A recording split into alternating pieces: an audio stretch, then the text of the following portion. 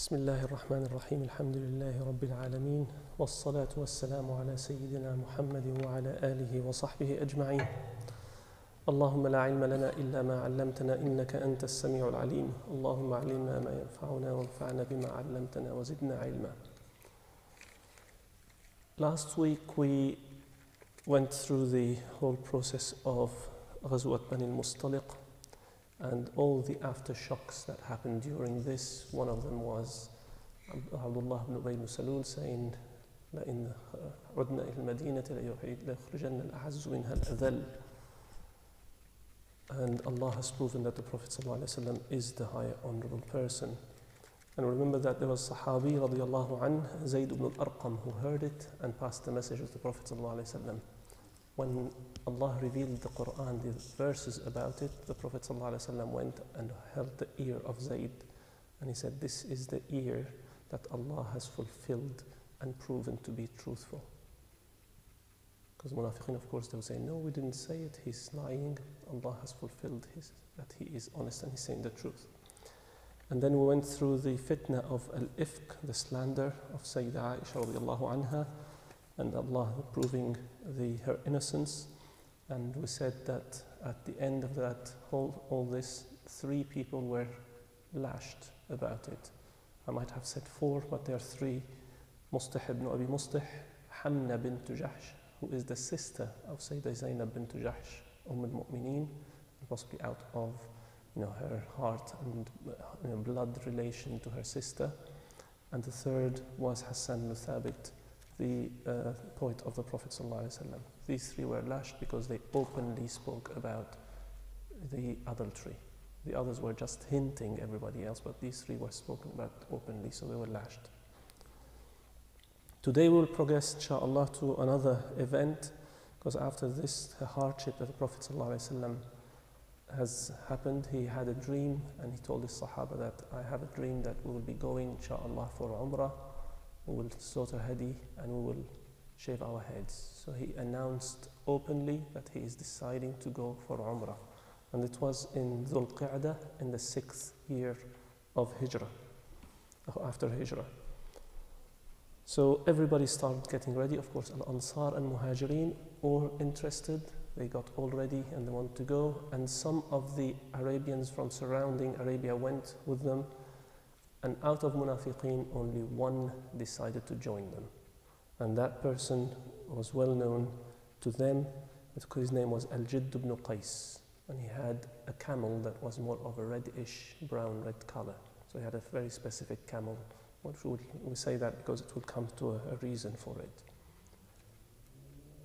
Out of all this, the number that collected with the Prophet ﷺ were 1,400 men.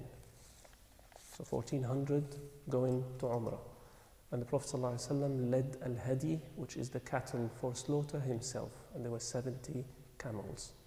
So if you calculate it, it's a camel per 20 people. That's what the hadi, or what we would say when we want to slaughter for, as we say, the al-udhiyah, which is hadi for hujjaj, udhiyah for the non-hajji. They got out of Medina. 7 miles from Medina, they got to Abar Ali, or what we call Abiyar Ali, or as well, the name is Dhul Hulayfa. That is the place where they do ihram, the people of Medina. And if people who has been there, may Allah help us all to get there. Abiyar Ali, to do the ihram there is 450 miles from Mecca. So they have to be on ihram all that journey. Compared to people who come from Jeddah, the place miqat for ihram is closer to Mecca. So what we have there, it's like, subhanAllah, a circle which is Kaaba and Al-Haram, which is Al-Masjid Al-Haram. Around that, few miles surrounding this, is Bayt Al-Haram as a whole, Mecca, Al-Haram. Anything that whoever crosses that territory, you are in Al-Haram. You're not supposed to hurt anybody, or harm anyone, kill anything. This is Al-Haram. And around that is Al-Mawaqit, Al-Miqat, where you have to do the ihram. And this circle is different in distance between place to place. And people who have been to Mecca, there are now high signs to say you are entering Al-Haram, to show you that this outside this is Haram, in is out and is Haram itself. So just for people to know about it. And we know that Mina and Arafah and Muzdalifah are outside Al-Haram, not within. So the Prophet ﷺ did the Ihram with all the Sahaba and went across and started their journey. Quraysh heard, we are not allowing them to come. Of course, Prophet ﷺ had to take weapons, keep them on the cattle, not holding on them, just with them, in case there is anybody to attack them as defense. Quraysh made an oath that they will not allow Muhammad or the Muslims to come for Umrah without their permission. And they got an army and got it on the way at the entrance of Mecca. Were coming from Medina. And that was led by Khalid ibn al-Walid, and Abu Sufyan stayed inside Mecca, not with the troops, because Abu Sufyan was the leader at that stage, of course. So Muhammad heard, he had someone coming to him called Bishr ibn Sufyan al-Ka'bi. He warned him that the mushrikeen in Quraysh are preparing, they will not allow him to enter without a fight. The Prophet ﷺ had ihram, he's not going for a fight. So he called his Sahaba and said, is there one of you who knows a way, a route to get to Al-Haram? Or another different way so Quraysh does not know about it. One of the Sahaba, yes, I know, but it's a little bit of a rough road. It's not easy for a group, 1,400 people to go through. Prophet ﷺ said, even though, let's go do that way. So we want to enter without a fight. We're coming in peace, we want to do Umrah.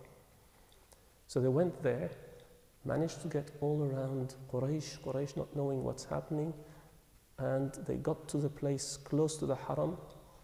SubhanAllah, all Muslims were so happy now about to get into the Haram, and as soon as they reached few steps beforehand, the camel of the Prophet ﷺ kneeled down. They tried to hit it, to pull it, to push it, it would not move. So Sahaba said, Ya Rasulullah, it must have something has happened to her. Is it jinn or whatever happening to your camel? He said, no. She has been locked up by the one who locked up the elephant. Remember the beginning of the story, the elephant of Abraham coming to destroy Kaaba. Who stopped him? Allah. She has been blocked and locked by Allah. Allah doesn't want us to proceed into the Haram. I said, Ya Rasulullah, we're outside the Haram. We need just to get in to feel safe. He said, Allah has ordered this to stay, so we camp here. So they camped outside the Haram. Message got to Quraysh, Muslims are arriving, they just ran away with all their power, got there and found that the Muslims have camped outside Haram. What a surprise, if they wanted to come in, they could have been inside and safe. So what are they planning? Why did they not get into the Haram? Do they want to fight? But again, they're wearing the ihram, so they're coming for Umrah. They're looking at it, they have weapons with them, so they must be coming for a fight. Another thing, but they have the cattle, and the cattle for Hadi, it's not allowed, no one is allowed to ride, and no one is allowed to hurt, and they usually have like a little cut on them, or they put some special thing on them, so they're known as a mark that these are for the slaughter. So when Quraysh saw them, these are animals for slaughter, so they must be coming for Umrah. And the debate started amongst Quraysh themselves. The Sahaba came to the Prophet ﷺ and said, Ya Rasulullah, we camped in a place with no water. We need somewhere, a well, where we can get water and drink. He said, anybody knows that there is a well in here, or an old well? The Sahaba said, yes, there was an old well just nearby. So he took the Prophet ﷺ there and said, okay, get me all the water you have. They gathered the water they got, and he made wudu over this well. So his water was dripping in the well. And he did his wudu and asked one Sahaba to say, go all the way down with an arrow and scratch the ground. And subhanAllah, Sahabi did that, and water filled up that well. And they filled up everything they want, they drank, and there was water coming constantly for them. So they had a well from ni'mah from Allah. Now, of course, the people of Mecca could not understand what's happening. So they decided to send some people to negotiate with him, but they didn't want anyone from Quraysh. But Mecca is, everybody comes there for Umrah, and the leaders of other tribes come for visits. So they try and find out any of the leaders to try and talk to them. So first of all, they said they got someone who called Budayl ibn Warqa. He's one of the leaders of Khuza'a, one of the tribes. And they said, go and talk to Muhammad, see what is he up to. So Budayl, as a leader, an Arabian who's known as an honorable person, went there and started talking to the Prophet ﷺ. He said, what do you want to do? He said, we're here for Umrah. He said, so what about these weapons you have with you? He said, I have to travel a long way and I have a lot of enemies in the surrounding areas. So do you expect us to walk into a trap and be slaughtered? We have to keep our self-defense. You can see the weapons are all hidden. So he went back to Quraysh and said, he's coming for Umrah. The weapons are hidden. They're all in Ihram, they're here for Umrah. Let him go in for Umrah. He said, we need to be a little bit more sure about it. We have to check up more. So they sent another person and they said, tell us what you think of it. And his name was Muqriz ibn Hafs. So he went, just walked around, looked about, and came back. He didn't talk to anyone. They said, what do you think? He said, I don't know. They might be for Umrah, they're in, as they are in Ihram. They might be for war because they have their weapons. So someone who has no clue, he didn't talk, didn't ask anybody, but subhanAllah, just out of the blue decided that this is his way. So he said, Wallahi, you don't know anything. After that, they decided to send a third person, and that person was the leader of Al-Ahabish, Al-Hulays ibn Alqamah. Al-Ahabish, who said it's a tribe which has settled in Arabia, but originally from Abyssinia, Al-Habasha. And they used to be strong, powerful tribe. So they sent him to them and said, okay, you tell us what you think. So far, Quraysh is sitting back. They're not doing anything, getting everybody else to try and investigate for them. So Hulays went there, and as soon as he walked past, the Prophet ﷺ saw him coming. He said, this is a man who has high respect for al-hadi, the cattle to be slaughtered for Allah. Get the hadi walking past. So the Sahaba got the hadi and got them walking all around. So he saw that, he didn't have to say anything. He turned back. And he went to Quraysh, he said, O people of Quraysh, he came for Umrah. I saw the hadi. No one takes hadi when they come for a war. And wallahi, if you don't allow him to enter Mecca for Umrah, we will spread the word amongst all Arabia that Quraysh are being oppressors. So someone from Quraysh swore at him. He said, you don't know, you have no clue. So he said, Wallahi, if you don't retreat of what you said, I will call Al-Ahabish and fight you in Mecca. He said, oh, calm down, that's not what we're here for. Suddenly they were backed on another person who might fight them out of someone's rudeness. So they just, after all this, found another person, and that was Urwa ibn Mas'ud al-Thaqafi. Bani Thaqif in Ta'if, another big tribe. And to know Urwa ibn Yusuf al-Thaqafi, he's one of two men who are extremely learned in the Arabian Peninsula, to the level of Allah in the Quran. Whenever you read, لولا أنزل هذا القرآن على رجل من القريتين عظيم, it's Al-Walid ibn Mughira in Mecca and Urwa ibn Mas'ud al-Thaqafi in Ta'if. So this was his level of people respect to him as learned, knowledgeable in Arabic, and respectful, honorable person. So he said, why don't you go and see what Muhammad is up to? So Allah said, okay, I will go on one condition. He said, go on. He said, whatever I say, you do. You won't treat me like the others. You just said, yes, you don't know, no, we need another one, we need another opinion. Whatever I say, you follow. So they gave an oath that yes, whatever you decide, we will fulfill. So Urwa ibn Yusuf Thaqafi walked in, and as he was walking, coming past the Prophet ﷺ, he said, "This is a man who backstabs people. So be ready."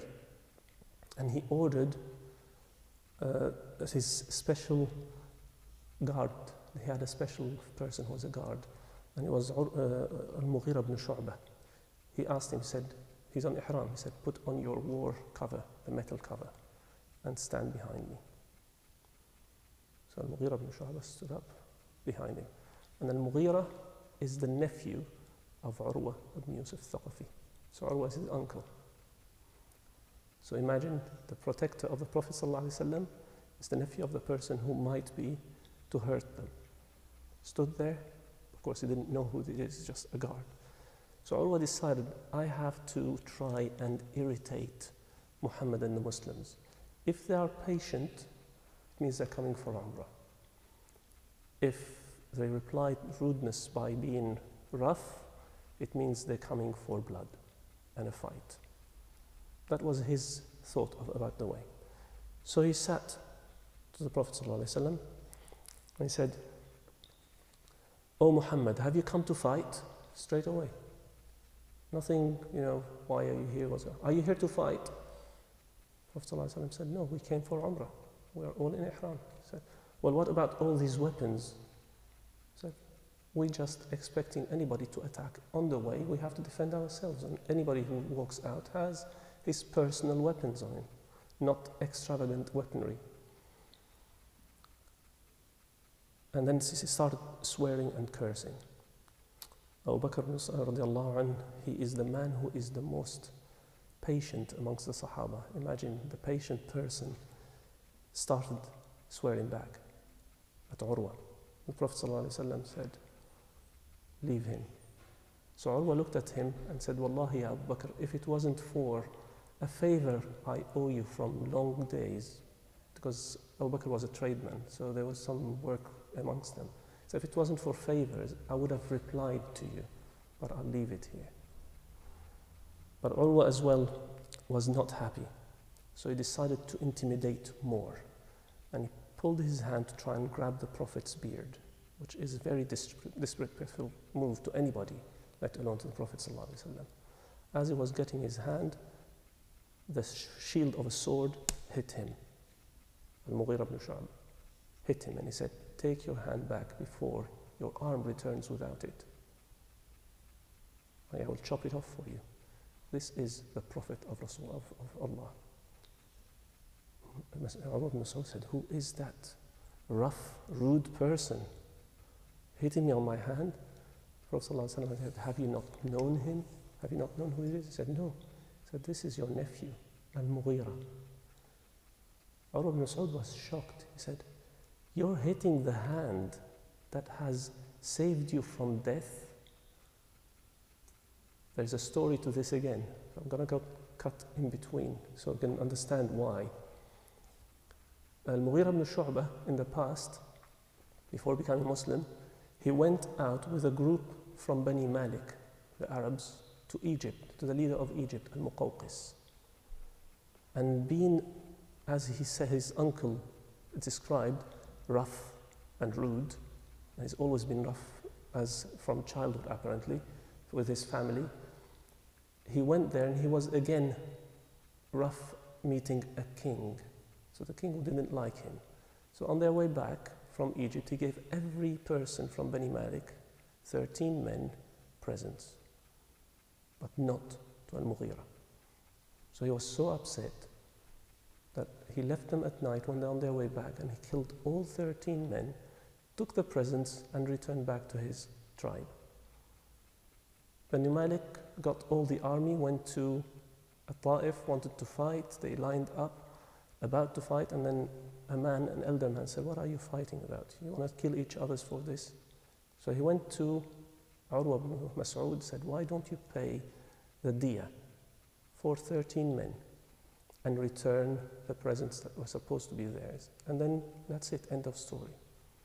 He said, "Fine, I will pay it." So his uncle gathered all the money to save him from death after killing 13 men. But Al-Mughira didn't like that. He took all the presents and ran away to Medina to the Prophet ﷺ and announced his Islam. I'm a Muslim now, I'm the protection of Muslims. The Prophet ﷺ said, as for Islam, yes, we will accept it. But as for the presents that you stole, you must return them. Muslims have to fulfill their duties properly. So Al-Mughira, now becoming Muslim, subhanAllah, his heart becomes softer with Islam. He returned them happily. He returned all these presents back to his uncle to give them to Banu Malik. But his uncle paid him the diya for killing 13 people, and this is now he's returning this, saying, you're hitting the hand that paid or saved you from death, replying onto that story. But of course, Al-Mughira didn't listen because this is a prophet of Allah sallallahu alayhi wa sallam. He said, this is Rasulullah. Now, the Bilal, while they were sitting, Bilal ibn Rabah radiallahu anhu called for adhan, the salah. The Prophet sallallahu alayhi wa sallam got up to make wudu, and Urwa ibn Mas'ud was looking. He was gobsmacked in our wording. He saw the Prophet sallallahu alayhi wa sallam making wudu, no drop of water falling on the floor. All the Sahaba jumping and collecting any drop and wiping themselves on. Any little wipe, nothing. Urwa ibn Mas'ud could not believe this, and he walked back. He said, I've seen enough. When he arrived and reached Quraysh, they said, what do you see? He said, Wallahi, you know me. I have been to Kisra in Persia, as in his kingdom, and I have been to Caesar, the Roman, in his kingdom, and I've been to An-Najashi in his kingdom, that's in Abyssinia, and Wallahi, I have never seen anybody as strong and loved by his people as Muhammad is in his kingdom. That's what he described it. Wallahi, if you fight them, they will not let you take him without killing equivalent to their number, minimum. There are 1,400, so imagine if they are to, it will be a massacre. He said, so what is your opinion now, Urwa? He said, I think the best way is to sign a peace treaty with him. Sign a truce and let him to come to Mecca. He said, Wallahi, they will not enter without our permission. He said, it's up to you, but this is my advice. Quraysh understood, okay, there is no way. So they started thinking about, yes, why not? We can have a peace treaty with him. It will help us as well. But before we try that, let's try and see if we can capture one of their men and see what they will do. So they sent 40 men at night to try and capture a Muslim and come back with it. See if they can, irritate the Muslims, see if they want to fight. And subhanAllah, as they were entering, the Muslims surrounded them, and 40 men coming to capture one became all captured. Quraysh heard 40 men of theirs captured on the Muslims, got their weapons, coming to fight. The Prophet ﷺ said, release them. We are not here for a fight, we are here for Umrah. Let us enter to the house of Allah. That was his request. So Quraysh understood now that's definitely he's not coming for a fight. He's coming for Umrah. But again, they don't want to let him come because he hasn't sought permission to come in. So they decided to say, we have to think about it. Prophet ﷺ, seeing all this happening and delays, said, okay, let me approach them. So he called Umar ibn Khattab radiallahu anhu, said, Ya Umar, go to Abu Sufyan, talk to him, explain to him we are here for Umrah. See what he says. Umar said, Wallahi ya Rasulullah, you know how much I hate the mushrikeen and how rough I am on them. And secondly, I have no one of my family in there or my tribe to support me. Why don't you send someone who has a backup in Mecca? So he said, who do you suggest? He said, Uthman ibn Affan. He is from the same tribe as Abu Sufyan. He said, fine. So Rasul ﷺ said Uthman ibn Affan to negotiate a treaty, let us just get in. When Abu Sufyan saw Uthman, one of his family relatives, he said, Ya Uthman, if you want, you can do tawaf. He said, Wallahi, I will not do tawaf before the Prophet does it himself, then me. He said, okay, if that's coming, let's talk. What is it? He said, we just want to come to Umrah. Just all you have to do, just let us do Umrah and go back. That's all we want. He said, fine, sit with me here. And he did not allow him to leave Mecca. Stay over, and I'll discuss it with the rest of Quraysh. When Uthman was delayed, the message came to the Prophet ﷺ that Uthman was killed. And when the messenger of any person gets killed, it's a major concern. The Prophet ﷺ called upon Sahaba and said, now we have to do al-bay'ah. And al-bay'ah is just to promise that if a fight happens, no one of you will run away. And this was called Bay'atul Rudwan. So all the Sahaba, 1400, lined up and started coming to do the allegiance, swear the allegiance to the Prophet ﷺ, that if any war happens, they will not run away.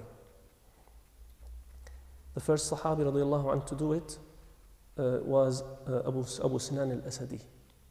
Abu Sinan al-Asadi came first, put his hand and did allegiance. Of course, Sahaba came one after the other. Salam ibn al-Aqwa, one of them did it and sat on the side. And as everybody finished, the Prophet ﷺ looked and saw Salama ibn al-Aqwa sitting. He said, Ya Salama, come, give me the allegiance. He said, I did it, Ya Rasulullah. He said, do it again, it doesn't matter. So, if I forgot, that's okay, just do it again. And the one who is the munafiq, and we said Al-Jidd ibn Qais, he started hiding behind the camels while everybody is busy, so the Prophet doesn't notice. And once they finished, the Prophet ﷺ took his left hand and put it on top of his right hand and said, and this is for Uthman ibn Affan. So Sahaba said, Wallahi, the left hand of the Prophet replacing Uthman is better than all our right hands. To mean that Uthman has done the allegiance as well. Once they sat down, the Prophet ﷺ said, everybody who has sworn the allegiance today will enter Jannah. Subhanallah, 1400. Except the owner of the red camel. He didn't name him, but he named, we know who it is now. That's because he's munafiq and he hasn't done his allegiance. Now the Prophet ﷺ sat and got ready in case they wanted to fight. And this is where we see in the Quran, in Surah Al-Fath, Allah revealed, which is chapter 48, verses 10, and said, أعوذ بالله من الشيطان الرجيم بسم الله الرحمن الرحيم إن الذين يبايعونك إنما يبايعون الله. Those who plight and give you the allegiance are doing this to Allah, not to you, it's directly to Allah. يد الله فوق أيديهم. The hand of Allah is on top of their hands, i.e. to approve what they have done. فمن نكث فإنما ينكث على نفسه. So whoever does harm and retreats, he's doing harm only to himself. ومن أوفى بما عاهد عليه الله فسيؤتيه أجرا عظيما. And whoever fulfills what he has promised Allah, Allah will give him a great reward. And again, in the same surah, chapter 48, verse 18, لَقَدْ رَضِيَ اللَّهُ عَنِ الْمُؤْمِنِينَ. Allah has been happy and given his the pleasure, good pleasure on the mu'mins. إِذْ يُبَايِعُونَكَ تَحْتَ الشَّجَرَةِ. As they gave their their allegiance under the tree. فَعَلِمَ مَا فِي قُلُوبِهِمْ. He knew what's in their hearts. And that's it, the truth in their hearts. فَأَنزَلَ السَّكِينَةَ عَلَيْهِمْ وَأَثَابَهُمْ فَتْحًا قَرِيبًا. As he sent his tranquility upon them, and then he rewarded them with a speedy victory. And the allegiance swear did happen under a tree. And this tree remained under the days of the Prophet and Abu Bakr In the days of Umar radiallahu anh, as he always did, anything that could affect the iman of the Muslims, he would got rid of. So he cut the tree down. So people don't come and visit and think that, oh, this is the tree that the Prophet did the bay'ah, or the tree, and subhanAllah, shaitan plays with humans' minds, and then suddenly they were worshipping a tree. So he took it down. Radiallahu anh. When this all happened, suddenly the Quraysh decided, okay, we have to sign a treaty. So they sent a man of negotiation. As we hear now, lots of negotiations going around the world. There are people who are specified and specialists in that. Suhail ibn Amr. And as he was walking, the Prophet ﷺ saw him. He said, Suhail ibn Amr, sahhal Allahu lakum. Allah will make it easy for you. This is a man of peace. As he walked in, he sat with the Prophet ﷺ and discussed the peace treaty that he discussed before with Quraysh, and they spoke about all the points they wanted, and then they agreed the points, and they started to write now documentation.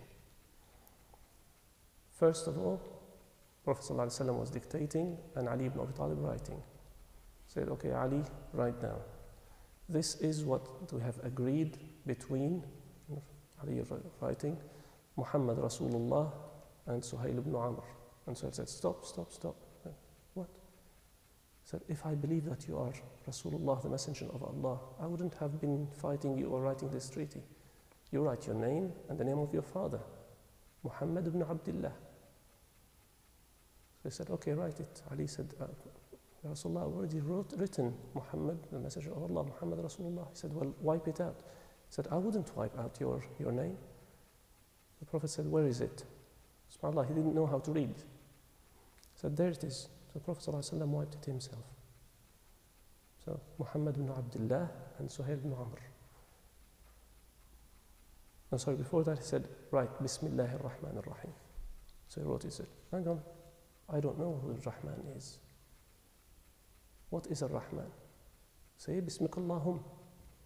Same thing.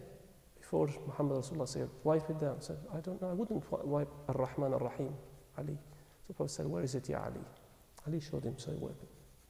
Then they wrote, this is what the treaty signed between Muhammad ibn Abdullah, they changed it Muhammad, and Suhail ibn Amr. As they were about to start the writing further, a little event happened while they were just about to write the treaty. Now the bullet points of that treaty were that Muslims do not enter Mecca this year. They return back, and they come the following year to do Umrah. And that was a little bit harsh on the Muslims. They've already done all the hardship, and they're here. They can't enter that extra meter to get into the Haram. So it was hard on them. That was agreed by the Prophet ﷺ. Second, if they come the following year, they will only stay in Mecca for 3 days, no more. No weapons to be brought with them the following year, except a weapon for a personal weapon, and to be hidden, not shown outside. And the weapons will stay outside the Haram when they come back for Umrah. They don't enter Haram with their weapons. Then the truce will be between the Muslims and Quraysh for 10 years. Anyone who comes from Mecca as migrating Muslim will be returned to Quraysh. And anyone who comes from Muslims to Quraysh reverting from his religion, he will stay with them. They will not return him to the Muslims. So again, not equal balance. Again, the Prophet ﷺ agreed, and that was again hard on the Muslims. You know, how come? Why is it not equal deal? Any tribe who would like to join this treaty can join either the part of the Muslims or the part of Quraysh. And amongst people present on the day were Bani Bakr and Khuza'ah. And they had enmity amongst them. So Bani Bakr joined the camp of Quraysh, and Khuza'ah joined the camp of the Muslims. And part of the deal that if any tribe attacks the other tribe, it's like Quraysh or the Muslims.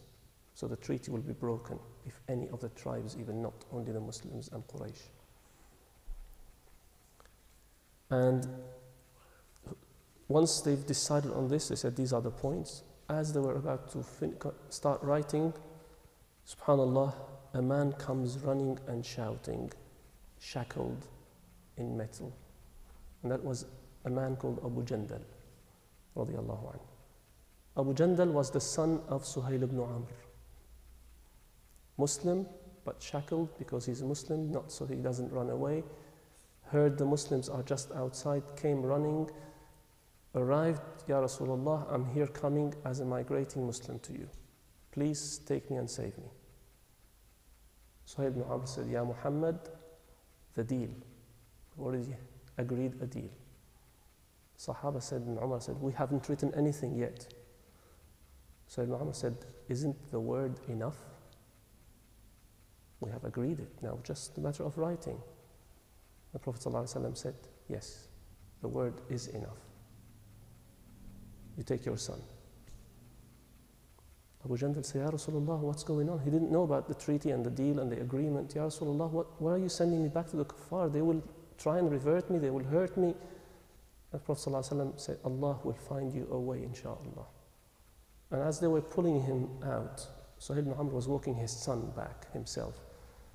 Umar was standing next to him with his sword. He said, Ya Abu Jandal, these mushriks are dirt. You can kill them. But Abu Jandal didn't want to kill his father. So he just returned back.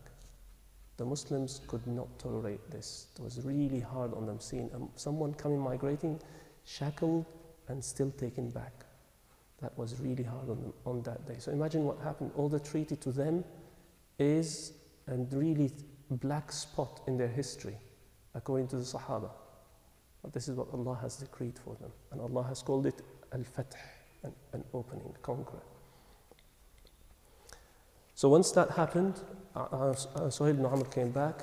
They got the treaty, everything done, written, signed up, and that's agreed.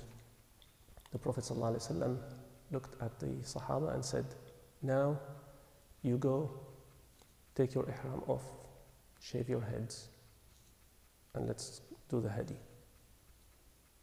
No one moved.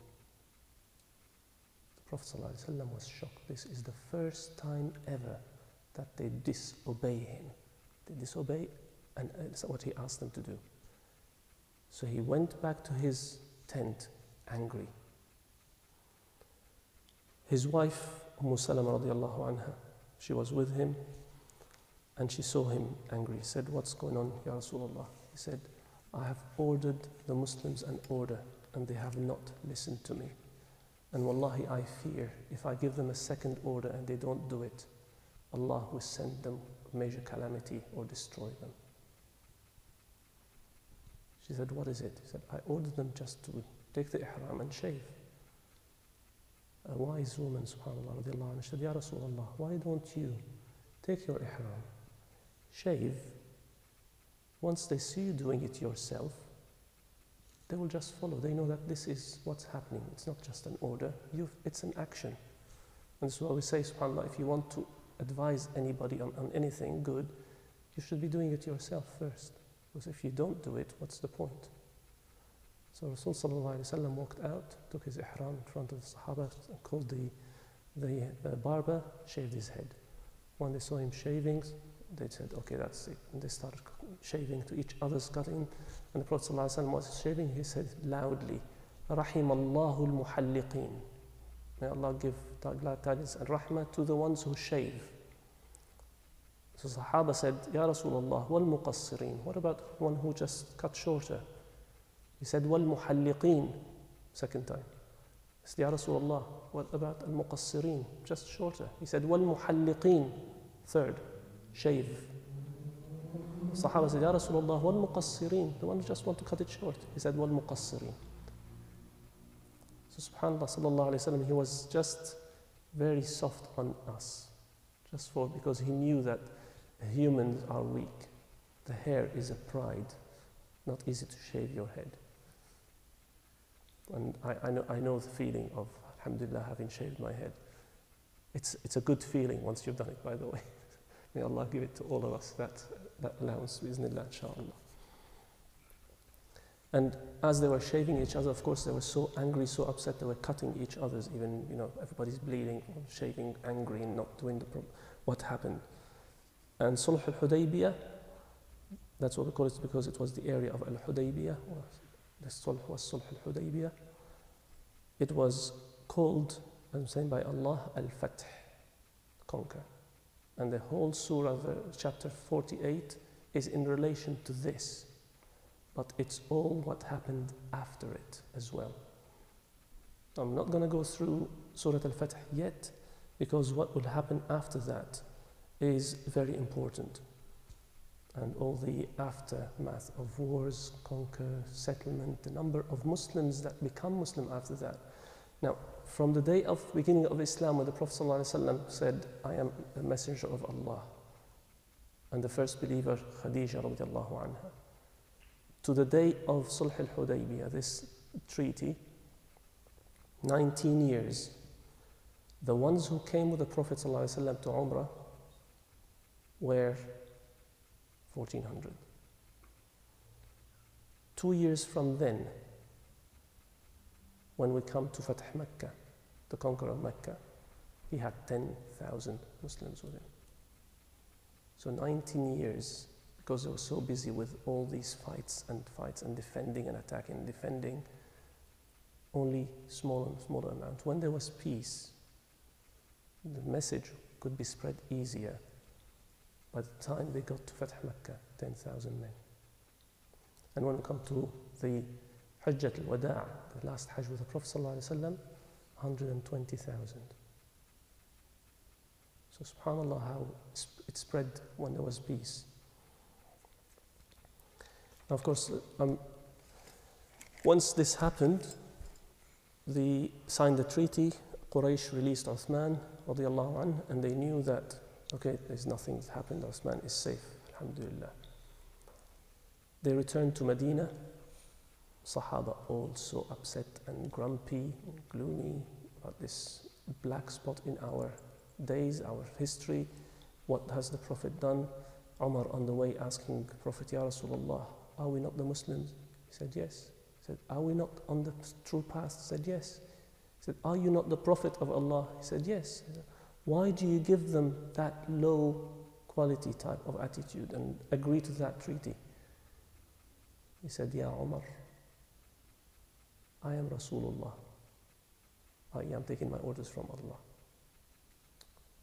Umar accepted that he's Rasulullah. So he went straight to Abu Bakr. Ya Abu Bakr, are we not the Muslims? He said, yes. Are we not on the true path? He said, yes. He said, are we not the ones who are faithful? Yes. He said, how do we agree with this treaty that's demeaning us? He said, Ya Umar. He taught him a real lesson then. He is Rasulullah. Just follow his footsteps. And this is a lesson again to us when we know that someone is knowledgeable. We don't just start arguing why and how and when. Just follow them. They know, they are specialists in that angle. Because it's different, of course, than the Prophet ﷺ, but the Prophet was from Allah, so follow the footstep. Now we are learning in all aspects of life. We follow the footstep of the specialists. Children, we always say, don't do this, do that. They'll say, why? Why? Why? Okay, we can explain many times, but follow the footsteps of the parents because they guiding you the right path, inshaAllah. When the Sahaba arrived to Medina, after just a short period, another man came running to Medina, Abu Basir, radiallahu anhu. He ran away from Mecca all the way to Medina, not knowing about the treaty even yet.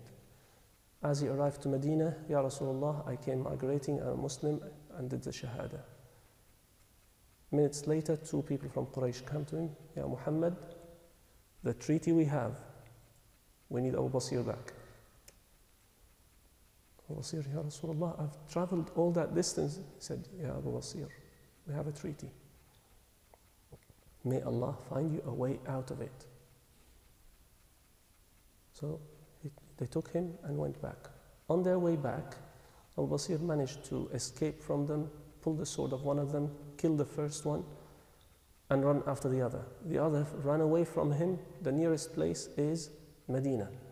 So he entered, ran away to Medina, to the masjid, afraid. And the Prophet ﷺ saw him, said, this man has seen death. He's so scared, he's seen death. And seconds later, again, Abu Basir following him with the sword. He said, Abu Basir, don't kill him. He's in Medina now. So Abu Basir left the one. So the man said, Muhammad, our treaty. He said, I have handed him back to you already. You didn't look after him. That's it. He is free. But, Ya Abu Basir, you do not stay in Medina. You go out. He said, where shall I go, Ya Rasulullah? I said, anywhere, but not in Medina.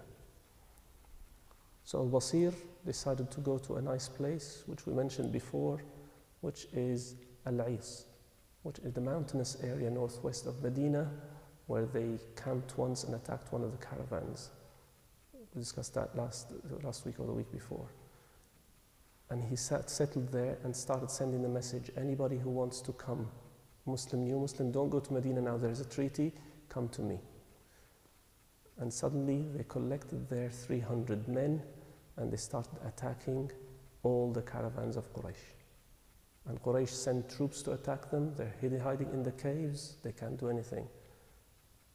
Quraysh caravans all stopped, they had nothing coming through to Mecca or going out of Mecca. Anything that comes, Abu Basir and his group will take it. So they went to Muhammad sallallahu alaihi wasallam, sent delegation, Ya Muhammad, please take these men to you. That contract, we had the deal about the Muslims is being returned, we don't want it. Take them, have them, but please let our caravans pass. Sallallahu alaihi wasallam, he was again his soft heart. He said, okay, yes, fine. So he called Abu Basir and his friends, come to Medina now, leave them alone. I will leave it as this, inshallah, and next week we'll carry on from that. جزاكم الله خيرا. سبحانك اللهم وبحمدك نشهد أن لا إله إلا أنت نستغفرك ونتوب إليك.